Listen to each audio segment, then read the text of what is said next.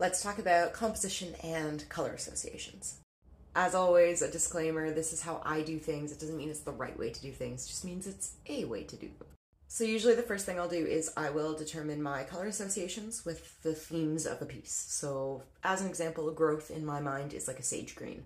Emotion is blue. Once I've decided on what colors are telling the story, I then put my thoughts towards composition. So I recently did a commission that told the story of someone who had moved from feeling trapped in life to finding freedom and finding their joy.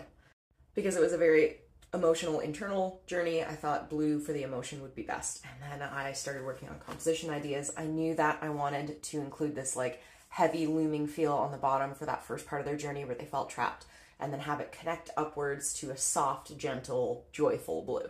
And I know that I've got the composition right when I can feel it. I can feel that heaviness here, and I can feel that journey to this gentle, soft resolution. And I'll make these little choices along the way, for example, leaving this open because closed feels like the journey's done, open feels like it's still going, which of course it is. It's part of what makes abstract so fun to me, is that it's so subjective, and I feel things like reaching upwards, or I feel things like the open part of the piece, and not everyone else does, and that's fine.